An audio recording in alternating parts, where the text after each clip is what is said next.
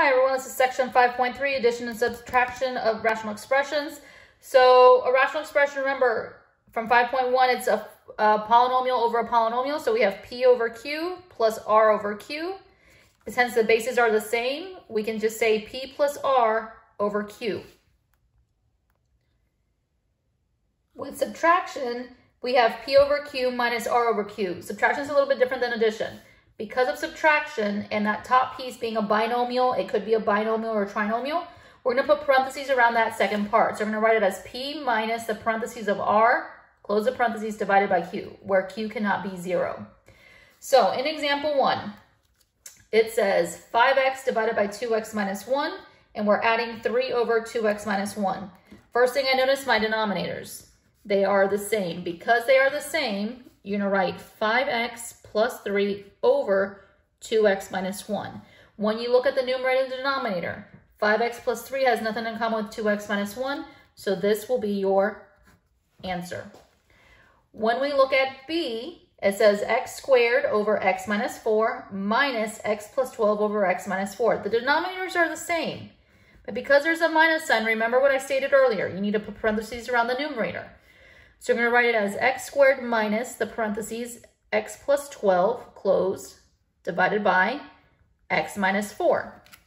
So at this point, you think you're done. Remember that minus sign needs to distribute. So you're going to write x squared minus x minus 12 divided by x minus 4.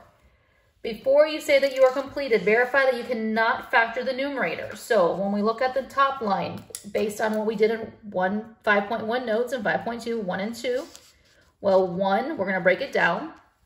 So x squared minus x minus 12. Numbers that multiply to be 12 that can give you a 1 can only be 4 and 3.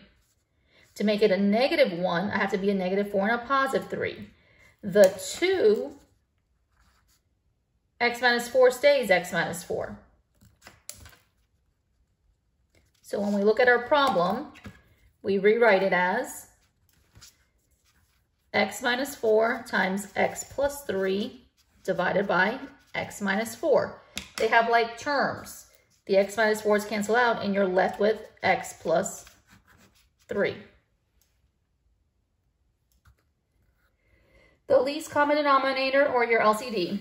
For the LCD, you're going to do one of every prime number. So for example, the prime numbers 2, 3, 5, 7, 11, 13, 17, 19, to name a few. It's going to be the highest exponent power that you see of each of those prime numbers. And then it's going to be one of every variable with the highest exponent given. So if we look at example 2, if they had 1/12, 5/18, and 7/30, and they told you they wanted you to add 1/12 plus 5/18 plus 7/30, the first thing I noticed is the denominators are different. So you need to come up with a least common denominator. So what we're going to do is we're going to break down 12, 18, and 30 and find a common denominator that they all go into. So you're going to start with 12. 12 breaks down into 4 times 3, which then breaks down into 2 times 2 times 3. So we have 2 to the second power times a 3 to the first. We go to the 18. 18, we have 9 times 2, which then breaks down into 3 times 3 times 2. So we have 2 to the first times 3 to the second. Then you go to the 30. We have 3 times 10, which then we have 3 times 2 times 5. So you end up with 2 to the first times 3 to the first times 5 to the first. So first thing you want to do is to break all your composite numbers, which 12, 18, and 30 are, to prime numbers, which 2, 3, and 5 are. Remember what I said, it was one of every prime number, so I need one of every prime number. So obviously I need a 2, I need a 3, and I need a 5. Then it says highest exponent power. So when we look at our problems, we have 2 to the second, 2 to the first, 2 to the first. I want 2 to the second, so that exponent has to be given to that 2. When I look at my 3s, 3 to the first, 3 to the second, 3 to the first. 3 to the second, so that has to have a power of 2. There's no 5s, there's no 5s, it's 5 to the first. Well, remember, one of every prime, so I have a 5 to the first. So your LCD is going to be 2 squared, which is 4, times 3 squared, which is 9, times 5 to the first. So we have 180. So it means if I were to add 112, 5/18, and 7/30, I need to turn the denominator for each of them to 180 and then change the numerator so that I can combine my like terms. On part B, it says 1 over 2x to the third y and 5 over 16x y to the second z. So remember, we're going to look at our numbers, 2 and 16. 2 can become a 16, but 16 cannot become a 2 if I were to add my terms together. So I want that 2 to become a 16 by raising it to a power of 4. So 16 is my LCD value. So we know our LCD has a 16 in it. Then remember I said highest exponent. Well, we have 3 x's, we have 1 x. I need my 3 x's. I'm going to write x cubed. We have 1 y, we have 2 y's. I need the 2 y's. No z's, 1 z, I need the z. So our LCD is going to be 16x cubed, y to the second z. Example 3 says find the LCD. We're just going to find our LCD. So on A, it says x squared plus 3 over x squared plus 9x plus 20. And then we have 6 over x squared plus 8x plus 16. So to find your LCD, first thing we're going to do is look at our denominators. We're not looking at the numerators, we're looking at the denominators. So we need to factor the first part and the second part. So the first one, numbers that multiply to 20 that can add to 9. Remember, it has to multiply to 20 and add to 9. Well, 4 and 5. Multiply to 20 and add to 9. So x plus 4, x plus 5. Numbers that multiply to 16 that can add to 8. Well, 4 and 4. X plus 4, x plus 4. So when we look at this, we have a bubble raised to a power of 1, another one raised to a power of 1, but this is actually x plus 4 raised to the second power. So when we're looking for our LCD in this problem right here, we need one of every type. Well, highest power. This is the highest power of the x plus 4s, and this has an x plus 5. So x plus 4 squared times x plus 5. That is your LCD. When we look at B, it says x plus 4 over x minus 3, 1 over 3 minus x. Remember, x minus 3, 3 minus x, that is that rule that we learned. A minus B over B minus A, that is changes to a -1 factor. So if I want this piece, 1 over 3 minus x, to match x minus 3, we're factoring out a -1. So this one becomes -1 times -3 plus x, which is -1 times x minus 3.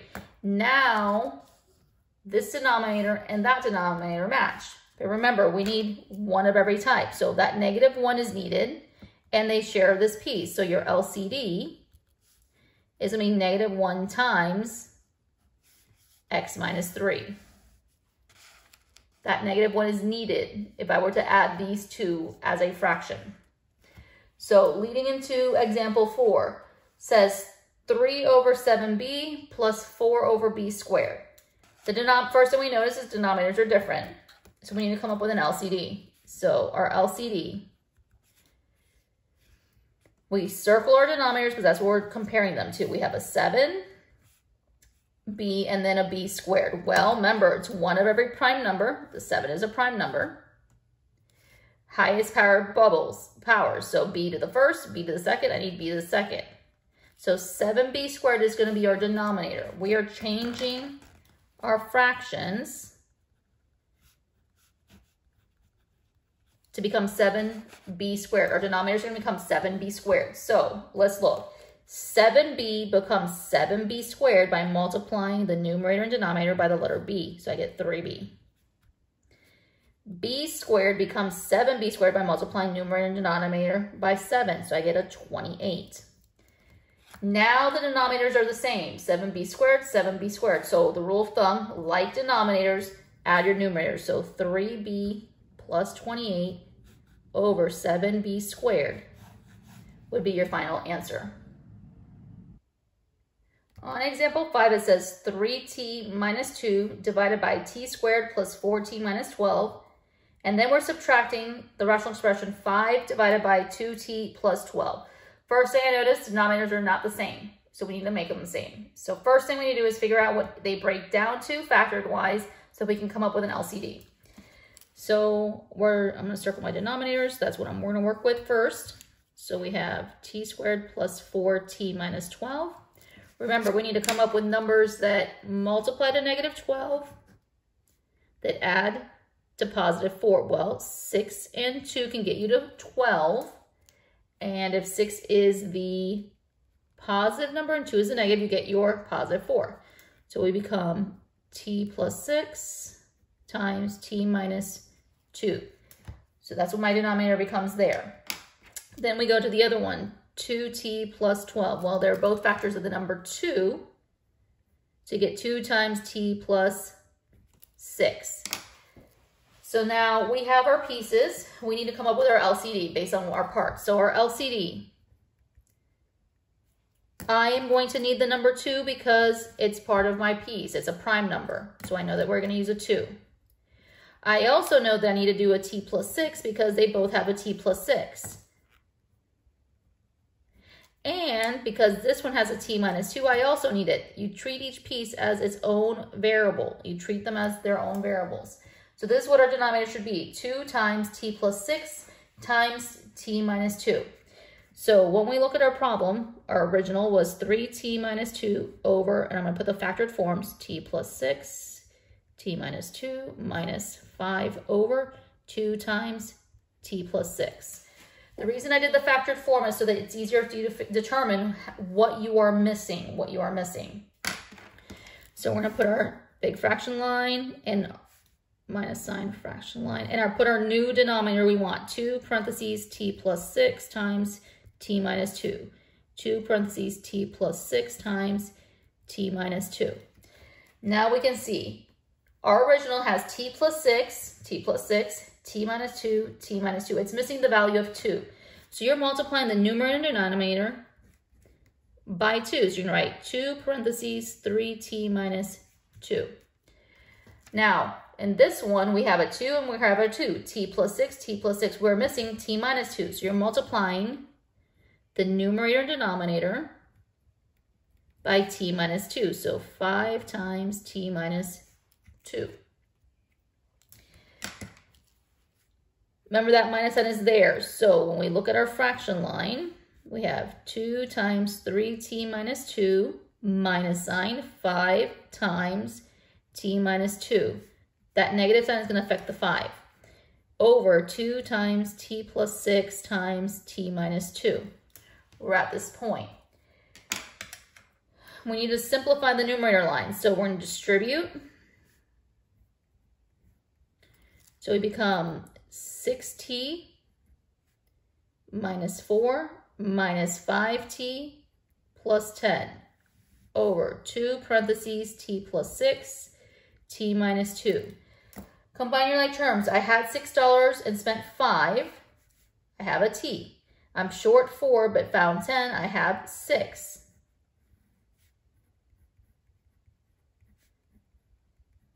At this point, you're going to apply the rules from 5.2. 5.2 says cancel out your like terms. So these two are the same.